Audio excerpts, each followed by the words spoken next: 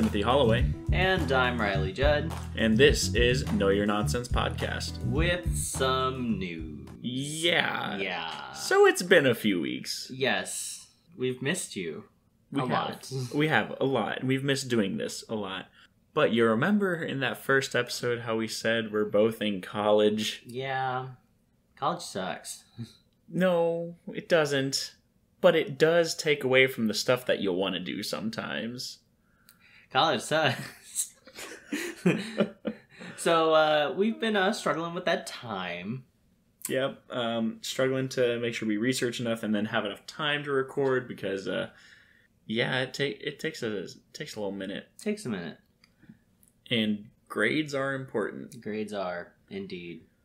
As fun as this is, we ain't making money off it yet. No, we're not. But with that being said, we have figured out our next move. Yes. For this podcast. And our next move is we're abandoning you for a month. Yeah. I did not hear the for a month coming there, so I was very concerned. We gotta hit him hard. That's the truth. So the battle plan is we're gonna take a break for Thanksgiving. Short little hiatus. And that episode that we have been delaying for weeks now. Yes. That's what you're getting when we come back. Finally. Yes. Portland, Maine, if you hadn't figured it out yet. Yeah, it's been long enough. We might as well tell you. It's going to be over the city, Portland, Maine. Which is going to be great, because Portland's wonderful. Yes, we found wonderful stuff, but there's a lot. We're having trouble structuring the episode. Yes, trouble structuring, trouble getting the stuff we want, trouble finding time to record. So we're going to take a break, and we're going to come back and give you that. Right. And then after that, because that'll be right around Christmas time, there will be a lovely Christmas episode for you all. Special, Woohoo. If you will. Yes. Happy holidays. Happy holidays. And during the break, we are going to revamp some stuff. Rework kind of our scheduling, rework how we're doing it, and even a little bit of our cycle that we release with. Yes, indeed. And then, once we get it all worked out, we will fill in all needed details on our social medias, and then come back swinging on Friday, January 1st, starting the process anew. Right. Whole new cycle for a whole new year. 2021. Let's go. Yes. So, it has been a bit of a rocky start, but we are not done. We're not taking this lion down. We're having way too much fun with this. This is a great time. We hope you're all having a great time listening to us ramble about all the fun stuff we know and don't know and pretend to know. Right, and we hope you're learning some fun stuff along with us and having a great idea to look something up, because it's a great time. A great time. That being said, we don't want to leave you with just this little piece of news, little downer of a hiatus announcement.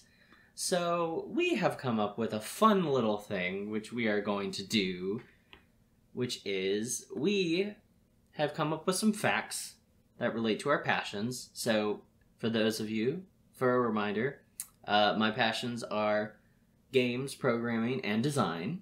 Right, and mine are history, folklore, and food. Yes.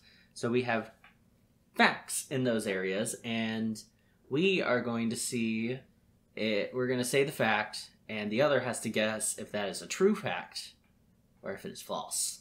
Right. And so whoever gets the most right gets the ultimate bragging rights to the other co-hosts. Yeah. We should have another prize.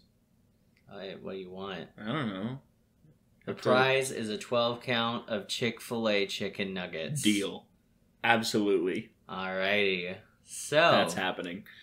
Do you want to kick things off, or shall I? All right. First off, do we want to let each other know what passion each is from?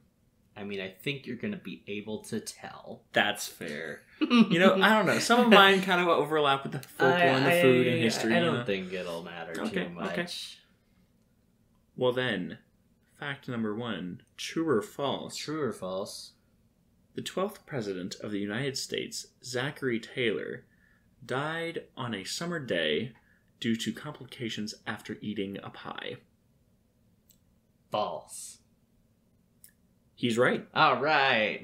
Yeah. Let me try to guess why it's false. Oh, okay. It's not Zachary Taylor. No, you're wrong. Okay, I Yeah. don't know my presidents.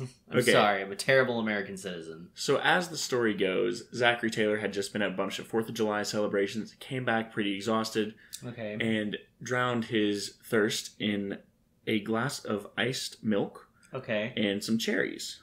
Oh. And then some water and, whatever. Here's the kicker. Kicking. In the hot summer months in Washington, D.C., bacteria grows on things like milk and cherries. Oh, And so while it is unclear as to how exactly he died, the prevailing theory is that it was a complication from bacteria grown in the milk or on the cherries or in the water, or even a bad reaction from the acidity of the cherries with the milk. So the man died because he decided to drink an afternoon glass of milk that had been sitting out all day. that's something. Yeah. Wow. Really rough way to go, I would imagine. But hey, milk. Milk is great. I'm just sitting that complications between the milk and the cherries, and I'm just sitting here, 2 words, ice cream, add a 3rd word, Sunday, like, are we all just dying inside? No. Remember, the sanitation was not as good back I in, guess. 1850 something. Yeah. It's like whenever you put, something too acidic in a smoothie and let it sit for too long. Have you ever done that? No. Pro tip, do not wait long to drink your smoothie if you decide to put something like pineapple or even orange in it, because it's super acidic and it goes bad really quick. All right, that's 30 actually kind minutes of top. interesting. Wow. Yeah, so That's, there you go, Zachary Taylor. fascinating. So you got that one right, though, so that's what we need to I remember. got a point. You did get a point. We gotta So keep I will score. mark that down. Yeah. I got a little notepad here. Alrighty, keeping score. Alright, here's mine. My first one. Are you ready? Yes. Alright, true or false? Leading in graphic design refers to the space in between the letters, based on little blocks of lead that would be put in between the letters in the original printing presses. False. I'm going with false. I'm sticking with my He's answer. correct. Yes, and I'm guessing it's actually called blocking. No. Dang. You are wrong. So, the space in between letters, that is known as kerning. Kerning. What is a kern? I should know, but I can't tell you that. Okay. Leading, on the other hand, though, that's the space in between the lines of text. Oh, It's generally measured from the bottom of one line, the letters, to the top of the next. And that is because there were bars of lead that were put in between the rows of letters in the original printing presses. interesting. Yeah. Okay. So good old Gutenberg, man. He knew what was up. Knew what he was doing. And so depending on how much space you needed and wanted, then you got to get a bigger piece of lead or a smaller piece of lead. That's interesting. Yeah. And the term, it's just a good case of the terms sticking, over the years, even though we don't use lead on a computer to space our sentences anymore. No, yeah. It's kind of like the phrase rolling down a window. Windows don't roll down they don't anymore. roll anymore. Yeah. Interesting. Fun fact, people. Cars used to have a lever that you rolled, like circular. Was that We all- roll? Yes, but Okay. everybody knows that. Not everybody knows that. Who doesn't know that? Children, people who are actually a wide variety of our audience. You know 'cause, what? Younger college. Y'all children know things. I believe in you. All right. I do too, but I guess less so. I'm sorry. So we got a point each. It's All right, it's yeah, neck it's and neck and neck. All right. The city of Detroit, Detroit. in close. How do I want to put this? Okay, in close proximity with its founding, very they're both intertwined, Okay. is the story of a little red dwarf. True. That is actually true. You're right. Yep. The story of the Nain Rouge, which essentially translates to red dwarf or something like that. Okay. He was a warning given to the original founder, whose name is escaping me right now, but whose family crest was actually the original logo for Cadillac. Okay. Yeah, fun fact. Fun facts. But yeah, the guy was warned to not make the Nain Rouge mad or else he will be forgotten. Oh. And well, the story goes, he saw the Nain Rouge and the Nain Rouge was like in front of him messing with him and he hit him with his cane. Oh. I think that qualifies as making him mad, just Okay. a little bit. Alrighty. But yeah, and ever since, the man's settlement got taken over and renamed Detroit much later. Okay. And the little dwarf is still known among a few things, like there's stores, the drink Verner's. Oh, okay. That's their little mascot, I think. Yeah. But yeah, the Nain Rouge, the little red dwarf associated with the founding of Detroit. That's the local cryptid I'm here for. Incredible. Yep, it's fantastic. I love the Nain Rouge. Alrighty. So, point me. All right. Well, I gotta keep getting this right. Yeah. So, alright. So, in the popular games, Portal 1 and Portal 2, the ever-silent protagonist, Shell, says one line out of both games. That single line being her name in Portal 2. Oof. I feel like I should know this because we've talked Portal before. I love Portal. I've played it like once. Even if you don't play video games, play Portal. Great game. It's a fun game. Really great puzzle game. Great puzzle game. I'm going to go with false. I think the name is told to you or you found it or you like find it on a chart or something. You are correct. Yes! So, you're not correct about it being found. So, oh, well, rip. So, the story here is, you learn Shell's name in the first game, I think. Not exactly, I can't remember where you first encounter her name. But she is not a true silent protagonist. So a silent protagonist is, in video games, a protagonist who does not talk for various and sundry reasons.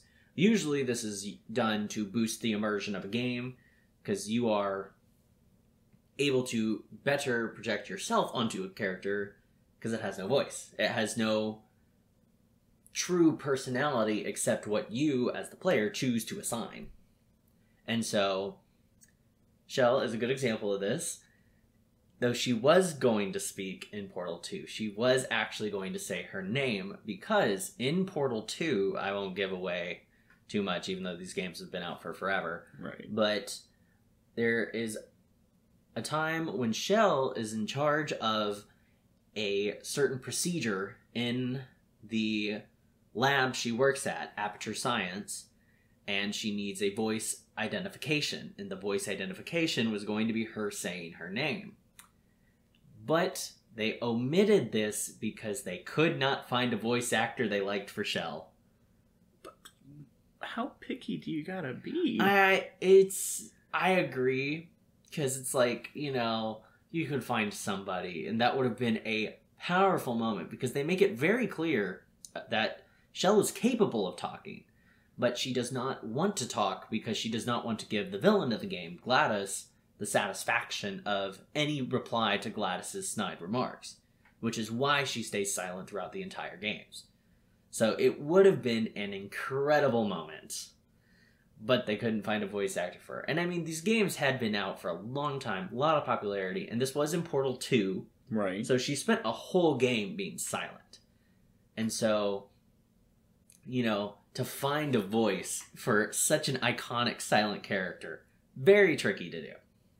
Yeah, big sad that it didn't happen. No, I thought it would have been the greatest moment, because Portal has some of the best writing in video games. It's so good, and it's good in comedy, it's good in drama, it's just all of it stellar. And that would have been just like the perfect punch for the game.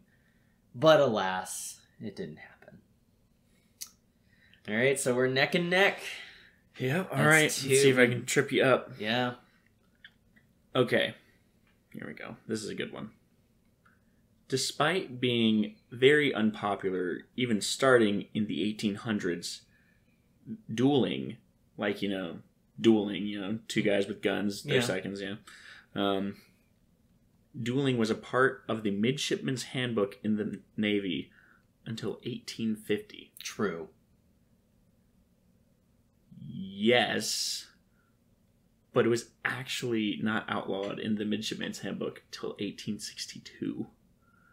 So do I get a point or not? I should have thought about that more. I say I get a point due to his poor planning. Yeah, I'll give you that one. Right, My poor planning. Go. I could have had you on that one, I feel like. You really could have. Dang. You're lucky. All right. So fine. dueling. Yeah, no, for sure. There's the final rule book for dueling. I forget what it's called, but it was written by some Irish guys. And it was reprinted in full in the Midshipman's Handbook until 1862 because they were kind of like, all right, look, nobody likes this, but you may find yourself in a duel. And if you do, this is what you do. And it happened. Alrighty. Yeah. Interesting. People liked one-on-one fights to the death.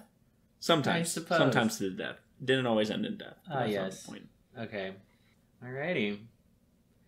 Then I'm upset with myself about that question. I'm very happy. Poor planning. Poor planning. Alrighty. So for this one, the first programmer ever was a woman by the name of Ada Lovelace, who worked on the analytical engine in the 1800s. Ada Lovelace. I know that name. Where do I know that name? I think that's false. That's not the actual name. You are wrong! No! Yes, Ada Lovelace is a very, very prominent and important programmer. As well, she is the first. She has multiple publications. She has some of the best quotes you will find in programming. I knew I was thinking books for a reason. Mm-hmm. That's where I've seen her name. Yeah, probably. But hey, props to her. Oh. Way to go. Ada. Yes. Killing it. First programmer ever. Woman. Girl power, go girl. Rock on. She is some of my favorite quotes when it comes to programming are from her. She has some wonderful quotes about artificial intelligence and machine learning. Even though that technically wasn't even around at her time when she first started programming. But Ada Lovelace. A name to know. So, for real though, yeah. Way to that go, puts Lovelace. me ahead. Yes. Let's by go, one, baby. Chicken by nuggets the- are coming. By my own poor planning, too. Yes. We could have stayed tied. We could have. Alright. So, the story is that the origin of coffee came when a guy named Chahidi in Ethiopia found out that his kids could not fall asleep, or did not want to fall asleep, more like, after eating this new fruit, berry thing that they found. True. False. Rats. It was his goats. Oh. Yeah. Okay, then. Straight up goat farmer realized, wait, my goat's been eating off this weird bush, this weird plant, and they're going crazy. They're losing their minds right now. What is happening? See, that's interesting. Especially because caffeine is, it's meant to be a deterrent. It's basically a poison. It's meant to poison things that want to eat the plant. Yeah. And it's a great example of, humans eating things that are poisonous to most creatures. Yeah, we're weird like that. We eat things that are poisonous to ourselves. Yeah. So, alcohol, pineapple. Yeah, that's very true. Yep. Humans are weird, man. Humans are weird. Love it. Yes. Alrighty, so we're back to being tied. No, because I need to get the next one to be tied. That's true. Yeah. Alrighty then. Alrighty, so it is not very well known, but well known, that programming has weird acronyms. Oh no. Lots of weird ones. Like GUI, Graphical User Interface, GUI. Right. Though, none of them quite come, in my eyes, to the craziest acronym, which is WYSIWYG. WYSIWYG is an official programming acronym. True or false? Part of me really wants to say true because that's so outlandish. I want it to be true. I really want it to be true. But what on earth could WYSIWYG stand for? Am I allowed to ask how it's spelled? No. Oh, rip. In that case, I'm going with false because I just don't think you thought about how it would be spelled. No, it's true. Ah, dang it. WYSIWYG. WYSIWYG.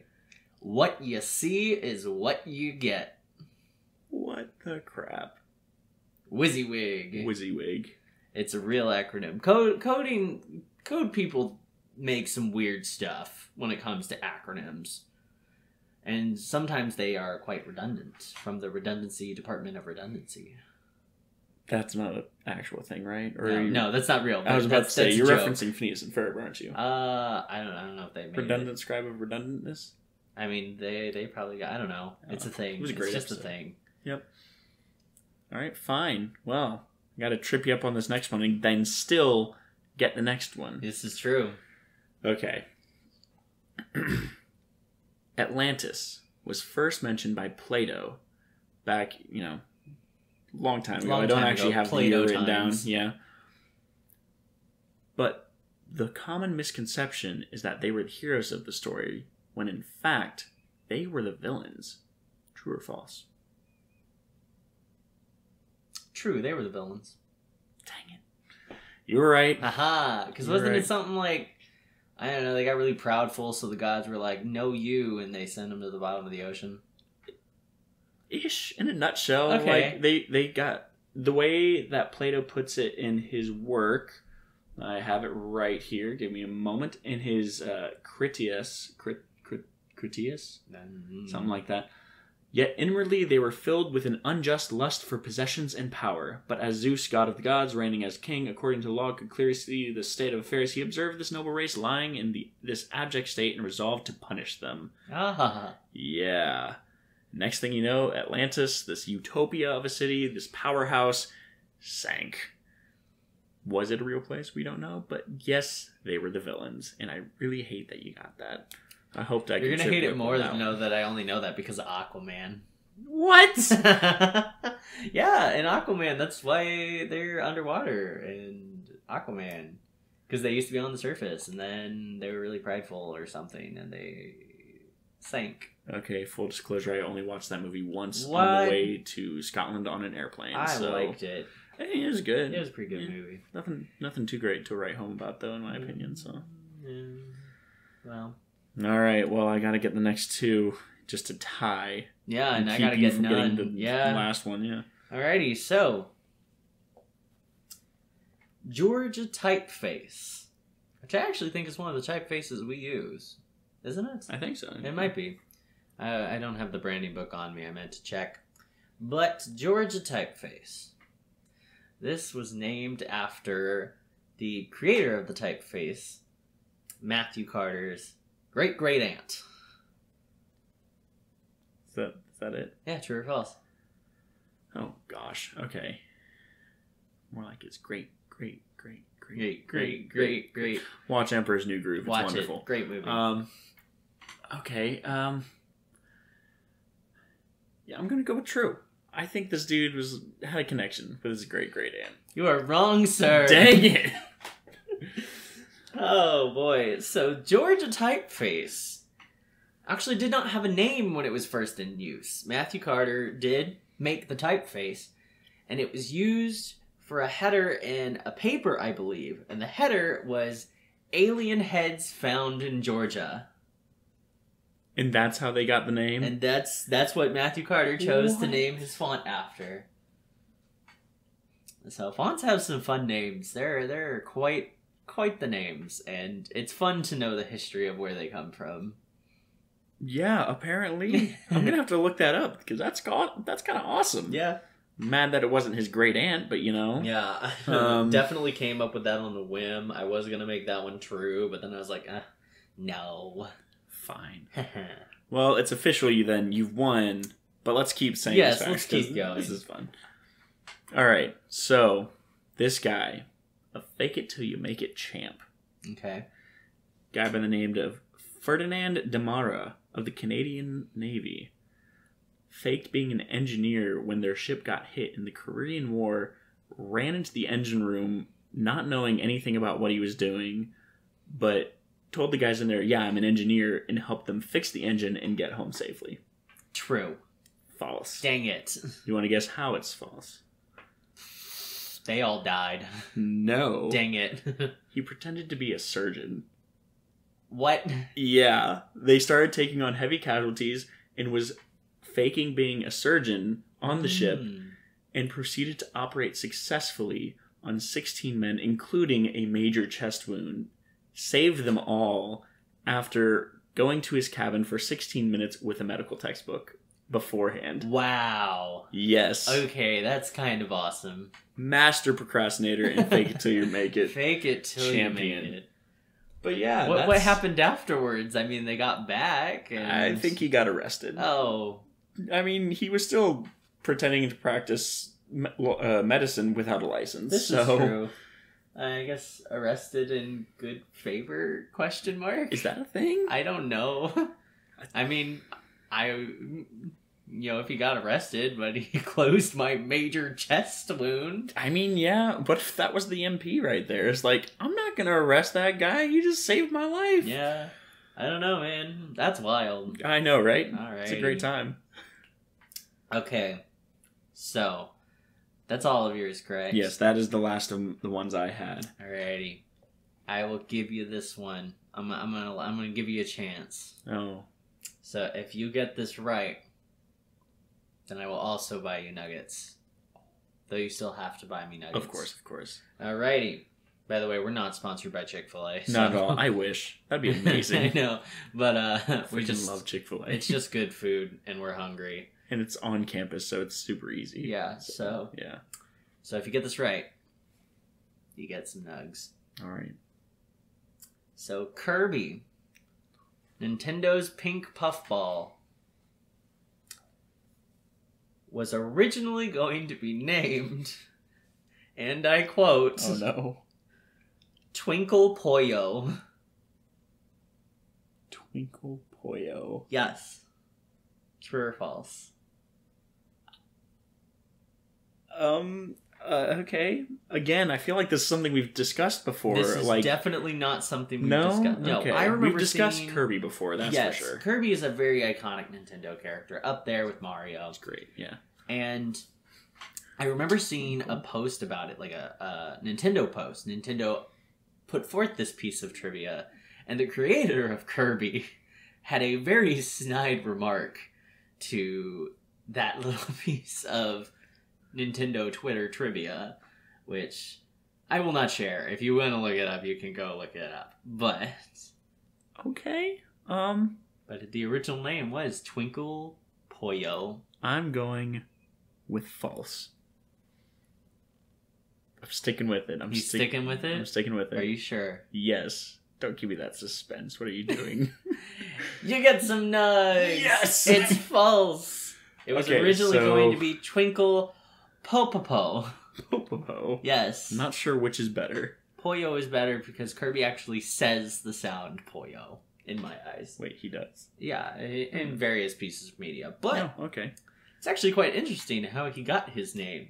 He was named after a lawyer. Okay. Lawyer John Kirby. Who... Did he also sell vacuums? No. Okay. But John Kirby actually saved Nintendo in a lawsuit against Universal Studios. What were they being sued by Universal for? Universal was suing Nintendo, saying that Donkey Kong infringed upon King Kong, the movie that they had rights to. This lasted 2 years. It was a 2-year lawsuit. And at the end of the day, John Kirby was the one to convince the court that the similarities between Donkey Kong and King Kong were superfluous, getting Nintendo quite the bit of money, saving them from the jaws of Universal. So, in thank you, Nintendo bought him a boat, first off, which they named Donkey Kong. And then they named their upcoming platform star, Kirby, after him. Alright then. Yikes. That's amazing. Yeah. Way to go, John Kirby, Yeah. first off. And dang. Just dang. I know, isn't that awesome? But more importantly, we both get chicken nuggets. Yes, we do. That's what I'm talking about. I was victorious. I know my nonsense better than you. Yes, You must admit fair. this. Admit That it, was say not the words. Not a part of the Say deal. 'em, But tell I our am not. audience. I am not overly prideful. It's okay. You knew your nonsense better than I did. Ha ha! Wow. It's fine. Ha ha ha. I will win eventually. Eventually. And foreshadowing. That is foreshadowing. Eventually. So that's what we got for you today. Yeah, that's all we got. We hope you enjoyed that. We hope you learned something from one of these little facts. Yes. I hope you had a good time. Yeah. And so we will be seeing you in a month. But we probably won't completely disappear. No, We'll still probably social medias, right. Facebook, Instagram. We'll post proof of nuggets. Proof That's of happening. nuggets. Yeah. Yes. Maybe some nugget facts. Some nuggets of wisdom. Huh? Wow. Huh? I can't believe that just happened. More so, I can't believe I didn't think of it first. So, yeah, check us out on social media, Facebook, Instagram, Twitter, yes. YouTube. It's all KYN Podcast. Yes. So give us a look. If any of this was wrong, if any of our facts were wrong, our facts, quote unquote, were wrong, yell at us. Tell us we are wrong. Tell the world that we failed. And go ahead if you have more stuff to yell at us about, whether that be praises or angry fact-checking. Either go one. ahead and email us at kynpodcast@gmail.com. We are happy to address anything you send us. Right. And that's that. We will be back in a month, and we will miss you guys. Have a great Thanksgiving, a great November, and we will, I guess, see you later after we... Yeah. Yeah. Peace out. Bye!